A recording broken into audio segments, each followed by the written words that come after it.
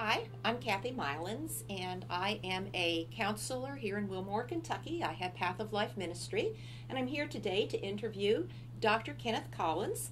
He is professor of Wesley Studies and Historical Theology at Asbury Seminary. And what we're going to be working on is taking the best of psychology, the best of theology and spirituality, and helping those of us that are out there caring for God's people to integrate those into our healing ministries. And so today we've invited Dr. Collins here to talk with us, to look a little bit more at the soul and how that might help us as we're working with people, God's people, to help them to healing and wholeness. Dr. Collins, we have some questions for you today. It's great to be here. Thank you, Kathy. Good. Wesley rarely spoke in his writings or wrote about the care of souls except through his preaching. The direct action of God in the life of a person was given a lot more emphasis than any particular spiritual guidance. Dr. Collins, what do you think Wesley would say about our soul care movement today? Well, first of all, we have the difference between the 18th century and the 21st century, and that will be reflected in language. And so, yes, it is correct that Wesley rarely used that language, the care of souls. He only used it a couple of times in his writings, but he also used this language of what is called the cure of souls. And that basically involved a holistic pastoral approach to flourishing, to human flourishing. Wesley also used the language of inward religion, and that language would be significant and would be often found in his writings. And so Wesley gave great attention to what we would call the care of souls today. He gave great attention to that, even though his language is somewhat different. It's somewhat different. And it's not a superficial treatment that Wesley has, because he is very knowledgeable of the dimensions of the will in terms of its dispositions, that which it is disposed towards with respect to its loves, its desires, its goals, its ends. And he's always thinking of Christian transformation in terms of those realities. So I think Wesley would be a very good resource today for this issue of the cure of souls. And I explored that in an article a few years back called John Wesley's Typography of the Heart, and basically laid out some of the issues here. Yeah. Thank you. The words soul and spirit are often used kind of in an interchangeable way. Do you see them as the same or different? And if they're different, then how do you see them as different? Mm-hmm. Yeah, I've been having discussions with people in Wesley studies about this very issue, and I've been talking also to doctoral students who are very helpful because they're on the cutting edge of research. And we've been coming to the conclusion that it's helpful to distinguish spirit and soul, and can illustrate it in this fashion, that all human beings have souls.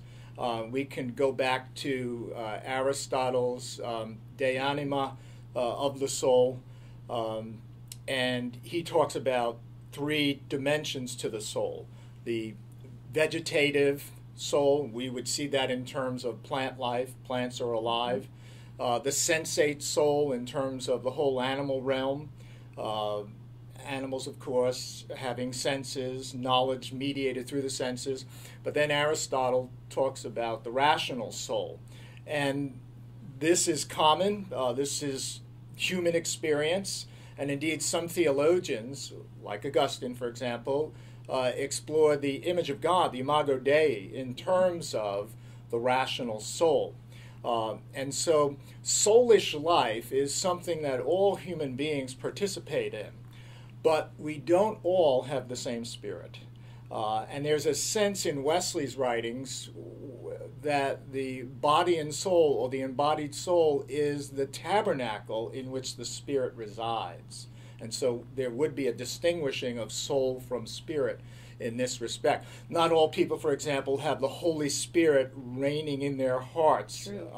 And so, yes, but they all have souls. All human beings have souls. So I think it's helpful to actually distinguish these terms. Thank you for clearing that up for us. Yeah. Now, leading into that, dichotomists kind of argue that people have a body and a soul. But trichotomists argue for a body, a soul, and a spirit. What do you think about this from a scriptural point of view in terms of persons? And then what would that mean for the healing of God's people today? Well, I think you can see, Kathy, from my answer to your early question, I'm sort of leaning to the trichotomy, the three-fold understanding of body, soul, and spirit. The dichotomy has been heavily criticized, especially by philosophers. They have worked through that, the old Cartesian body-soul dualism. It's been heavily criticized.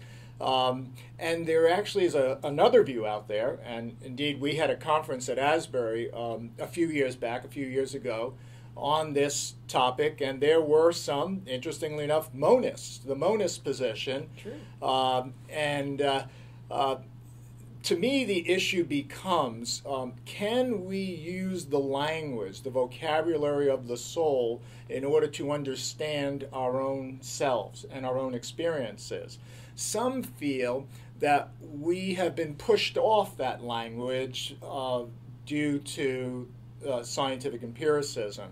And before I came to Asbury, I taught philosophy for over a decade, and I do have a background in critical thinking, and so when I look at this issue, I look at science in terms of its methodology, and then also what you can know by a particular set of methodologies.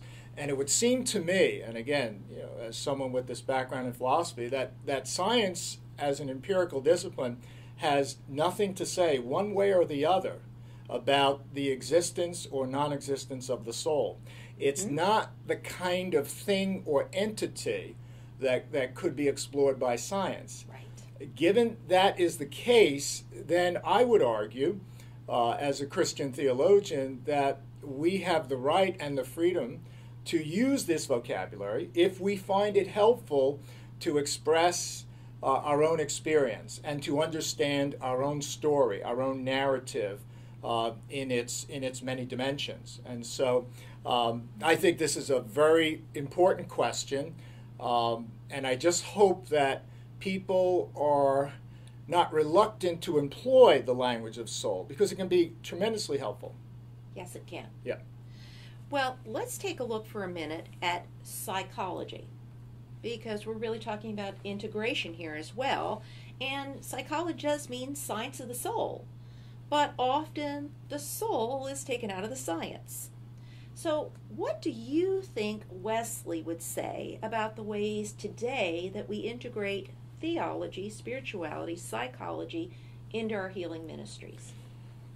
One of the things I like about John Wesley is that he's such a balanced thinker. So if Wesley were alive today, I would see him studying psychology and then also reading the church fathers and culling the spirituality that he's getting from some of the great Christian classics and sort of forging a conversation.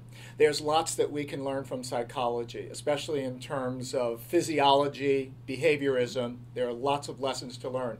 But I think we can also learn from the wisdom of the saints, so to speak. Yes. In other words, the great spiritual traditions of the ecumenical church. So you're seeing that Wesley really was a pretty integrative type of guy. Yes, precisely. Yes. If Jesus was sitting here today, which he is, but if we could actually have him in that chair, what do you think how might he define the soul? Yeah, I think Jesus does use this language. I'm thinking of Matthew 10:23. I'm quoting here from the NIV. Do not be afraid of those who kill the body and cannot kill the soul. Rather be afraid of the one, meaning God, who can destroy both soul and body in hell. It's rather interesting what Jesus is saying there. He's saying that humans can kill the body, but they can't kill the soul. And that says to me that something is continuing beyond death in terms of a human being that is under, whether it live or not, under the prerogatives of God and the freedom of God. And that's interesting to think about that. And there are some biblical theologians today, people like N.T. Wright, who are talking about the ongoingness of the soul in their works, as well as affirming the resurrection of the body later on. And so I think Jesus acknowledged the reality of soul. Well, we thank you so much for coming and being here with us today and sharing some of your ideas that we can take this and actually meld it into the way that we work with people every day. Well, thank you so much, Kathy. It's been a pleasure. Thank you.